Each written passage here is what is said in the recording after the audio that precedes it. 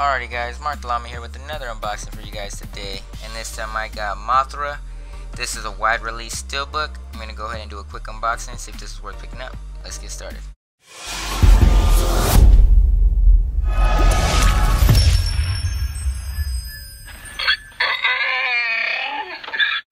What the? Alright, now that I got the wrapping out the way, I picked this up because this was being re-released in a steelbook, and the steelbook looked pretty cool. Let's take a look at that.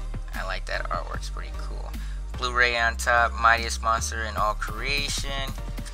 Here's the back of it, basically what it says about the movie, special features right there, and some screenshots of the movie there. This is old school, really old school. And so here's some info if you guys want to know about it. Oh, what's that? Oh, just more plastic. There you go, and it is rated at... oh, not rated. Okay, so let's slide off this nice slip cover. Pretty cool. Let's take another look at it. So I like how these colors pop. There's more of a matte finish. Oh, what is that? Oh, dang, my steelbook is scratched up. How's it scratched up with a slip cover? That sucks. I like the eyes right there. Look at his mouth. That thing's all crazy. Holographic shine. Here's the spine, solid red, MOTHRA. The bottom right there, and the back. He's fighting some monsters right there. Pretty nice. Let's go ahead and open it up. Alright, and we got some artwork on the disc. Very cool.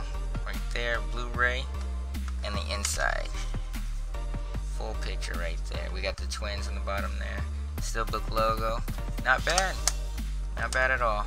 This movie is going for $13.99, pretty cheap. It's an older movie, but it's re-released on a steelbook. Nice steelbook on Blu-ray. Yeah, totally worth it. But I want to know what you guys think. Have you seen this movie? What do you think about this movie? And what do you think about the steelbook? Is it worth picking up to you? Let me know in the comments. And if you like this video or like this steelbook, go ahead and click the like. If you guys want to see more videos, go ahead and subscribe. Make sure you turn on those notifications. That way you don't miss out on any upcoming videos or giveaways that I do. And for all other things that I post, check them out on the social networks like my Instagram and Twitter. I'll leave the link to those in the description. As always, thanks for watching. Until next time.